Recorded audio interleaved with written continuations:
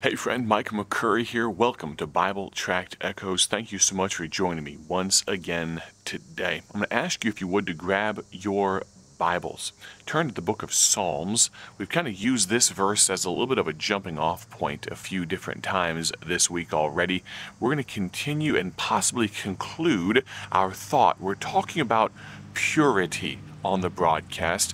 My prayer, my hope, my aim is that something that we say will be of great help to you. Now, right now, I am outside. I'm in a beautiful gazebo here in north central Illinois or thereabouts. My geography is a little bit foggy sometimes. People ask me, what route did you take? You take 71, you take 47, I just follow the GPS. I'm sorry, I'm of this generation where I've got the inability to follow directions as well as I should, okay? So I'm working on that. I'm not resigned to it, but oftentimes the GPS comes in very handy. So anyway, I believe I'm in north central Illinois. When people ask me, where are you going next? Where'd you come from? I've got to pull out my calendar because I have no idea where I came from. I have no idea where I'm going. I'm where I am right now, and that's about the best I can give you. Lots going on, many irons in the fire, but I appreciate so much your prayers for and with the ministry of Bible Tracts Incorporated. Turn to the book of Psalms 24, verse number 3. While you do that, let me tell you about a gospel tract. I've got one right here called Overwhelmed. This gospel tract right here was the very first gospel tract I wrote some years ago, and I'd encourage you, go to BibleTractsInc.org, BibleTractsInc.org to get your very own copies today. You know as well as I do that there are a lot of people, even more so today, that are overwhelmed. Many folks struggling with many different issues of life. I'd encourage you to use gospel tracts in your daily life. I'm excited about what the days ahead hold. I'm going to ask you, if you would, to tune into Bible Tract Echoes to keep up to date on what's going on with Bible Tracts Incorporated. Now, Psalm 24, verse number 3. Psalm 24, verse number 3 and 4 says this: Who shall ascend into the hill of the Lord? Or who shall stand in his holy place? He that hath clean hands and a pure heart, who hath not lifted up his soul unto vanity, nor sworn deceitfully. Friend, as I come to God, I mentioned this earlier in the week, the first thing I pray for is purity. I need God to cleanse me. I'm so wretched.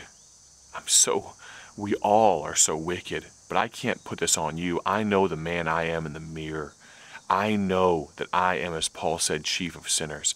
I've got to get right before I can pray for anything else. And so, that verse means much to me. Who shall ascend into the hill of the Lord, or who shall stand in his holy place? Verse 4, he that hath clean hands and a pure heart. How important is purity? Well, here's an historical illustration that may help you. We talked some months ago, I think, about Sir Ernest Shackleton and about the exploits that he did, triumphing through, journeying through, adventuring, exploring through incredibly cold climates. Back in 1914, he embarked on the Imperial Trans-Antarctic Expedition. One of the problems that the crew faced, was a lack of water. The water ran out. They had issues. And yet, they were surrounded by water, were they not? They were in the middle of the sea, but all the water around them, the ocean water, they couldn't drink it. Why? Because it wasn't pure. What those men, with their thirst, what they would have given, I wonder, for pure water. I ask you, friend, to please understand the importance of purity. We've talked about multiple different aspects, but what I want to jump into today, it's going to sound a little bit like a non sequitur. It's going to sound kind of off the wall, but I ask you to listen in intently. Get this, when it comes to purity, the algorithm is smarter than you. I'll say it again. The algorithm is smarter than you. Those of you that know what I'm talking about, you have a little upturn of your corners of your mouth. You're smiling, grinning just a little bit. You know what I'm saying. Social media, you fill in the blank. Whatever your guilty pleasure is, whatever you like to wake up and open up on your phone, whatever you like to go to sleep with at night. Friend, the algorithm is going to be the death of you.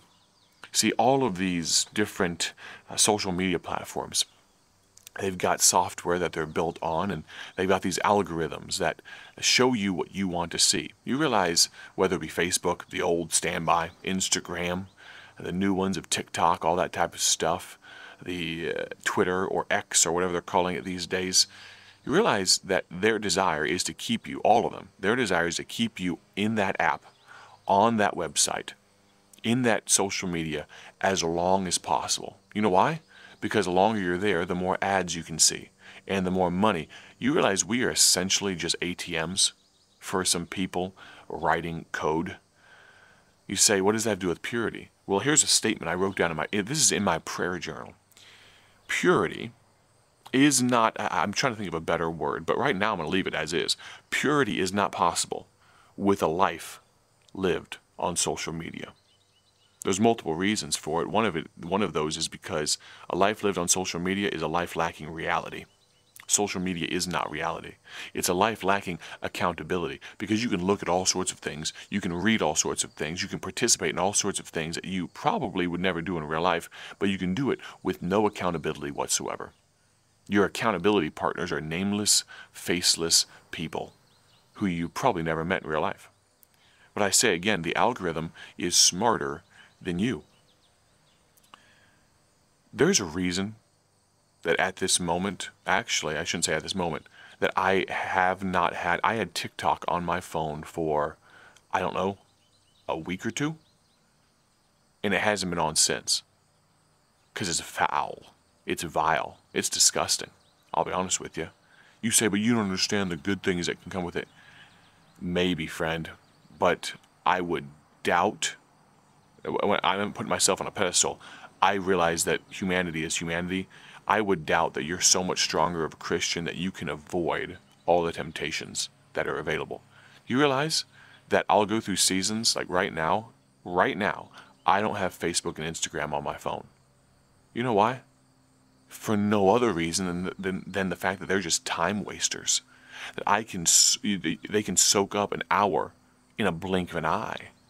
Not to mention that they can also be foul, vile, and disgusting. You say, Brother Micah, I can't believe that you're a younger guy, a techie guy, a guy that knows advertising and marketing and social media advertising even, and all this types of stuff, and you don't even have them on your phone? No. Friend, the risk is not worth the reward. And it never will be, I don't believe. I realize that they are tools.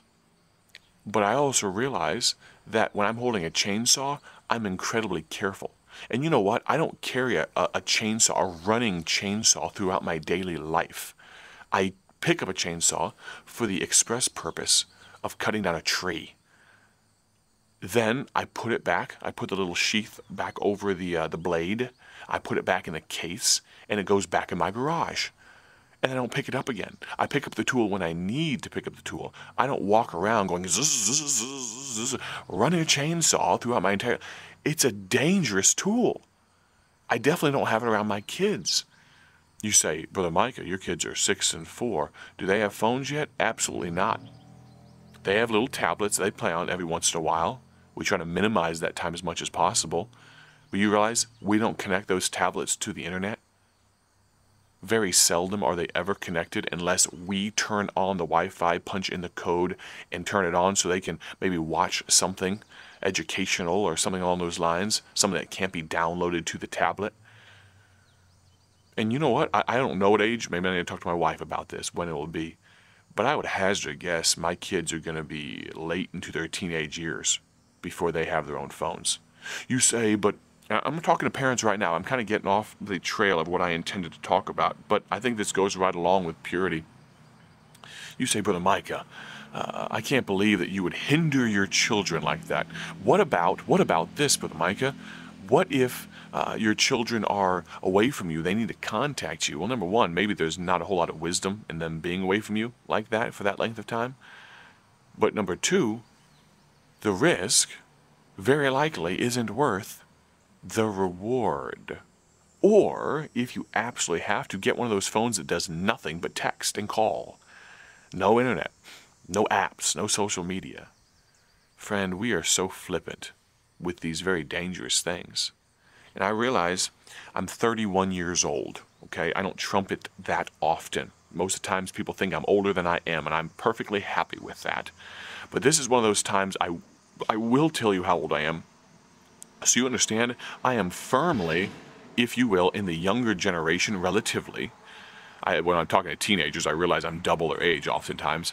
But to many listening right now, I am firmly of the younger generation. And I'm telling you, I don't care if you're 60 or 70 or 80 years old, you probably don't need Facebook and Instagram. You say, but that's how I keep in touch with people. Does the mail still work? Can you write letters? You say that's a little harsh, Micah. Friend, your pornography addiction is a problem.